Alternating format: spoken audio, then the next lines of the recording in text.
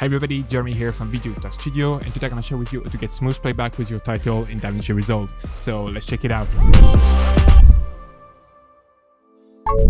Alright, so we're in Davinci Resolve right now. I'm going to share with you how to get smooth playback with your title by rendering the cache. So here, if I were to bring one title in my timeline and to play it, as you can see right away, and we don't have real-time playback. However, once you've played once, twice, or 3 times, as you can see, we're now getting close to real-time playback.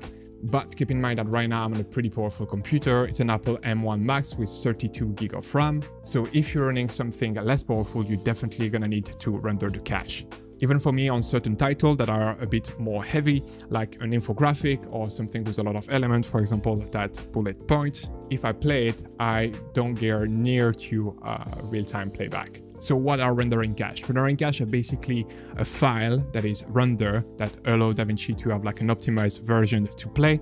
So it's going to be at real-time playback. Those files are generated automatically and stored on your computer. So here, if we go over to setting, in master settings, we have a couple of things: optimize media and render cache, and working folder. So here, as you can see, the cache file location is where the cache clip will be saved. If you want to change the location of that folder to put it on the SSD, you can just click browse and here select the new folder where you want those cache clips to be saved. Another thing you want to do to have a quicker render time and to have less heavy files is changing here the render cache format. For me, by default, it's in ProRes 422HQ. I'm on Mac, so I'm going to stay with ProRes, but I'm going to select 422LT, which is a lower quality because I don't need HQ for that. But if you're on Windows, I would suggest that you go with DNxHR LB. By default, you should be in HQ, but just bring it down again to LB. It will make the caching speed quicker. Here we have a couple box options. Enable background caching after 5 seconds, so you can change that to be whatever time you want. And here I would suggest that you tick also automatically cache transition in user mode and automatically cache composite in user mode. Today we're only gonna see on fusion effect, but I will recommend that you just select those two as well, because it applies the same principle, but just for transition and composite.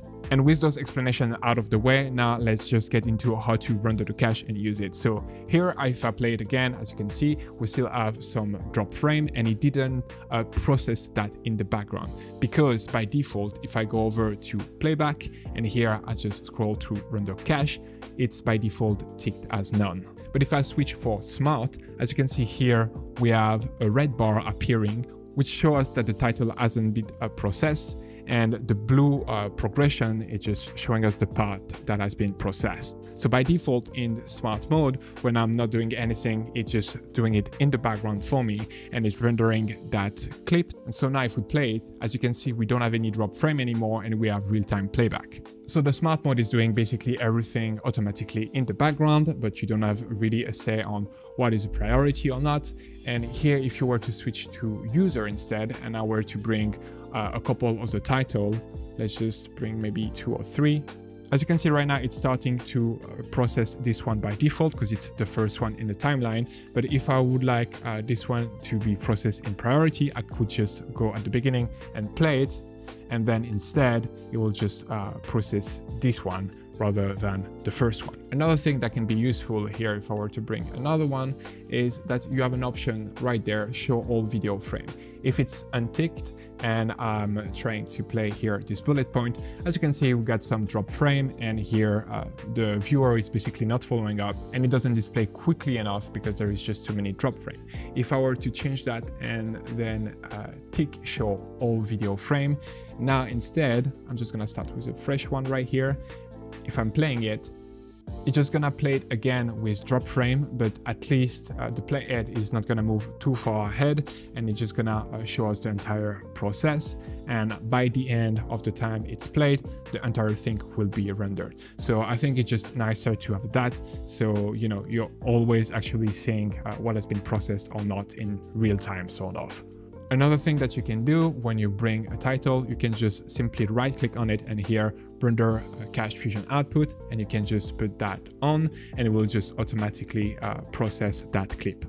Something to keep in mind is that if here you make any change to the clip that has been processed, so here for example I'm gonna reduce the size, it's just gonna remove what has been processed and it will start to process the clip once again. Now, as I said, I will save some files in your computer. So if for whatever reason you want to delete all those cache files, you can easily go over to playback, then delete render cache. And here you can just select either all, unused, or selected clip. So as stated, selected clip will only delete the one that I've selected here. So if I select that and then go there to just delete that, there will be only the one that I've just selected. Unused will be all the ones that are not in use, and all will be deleting all the render cache for the entire project. If you want to delete the entire render cache for an entire database, for example, you can just go over to setting. Here, just check where those cache clips are stored, and then you can just go to that folder and delete all the folder within it, and it will just erase all the cache clip. So if you haven't done that in a while, maybe go check that, because that could save you like 100 gigabytes of storage. I recently just cleaned that up and I've saved like 80 gig. So it can be pretty useful when you're running out of memory. Alright, and that's pretty much it. That's how you can get better playback for your titles in Davinci Resolve. I hope this video was helpful. Please don't forget to like and subscribe, and see you on the next one. Bye!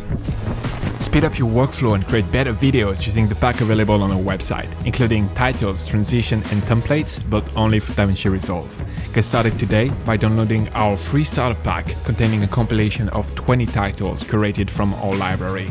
Link in the description below or at videodjastudio.com.